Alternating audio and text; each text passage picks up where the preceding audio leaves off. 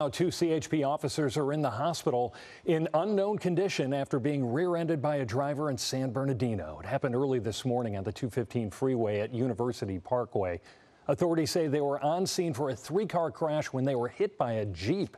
One man was taken into custody. Multiple lanes on the northbound 215 are currently closed while the CHP continues its investigation.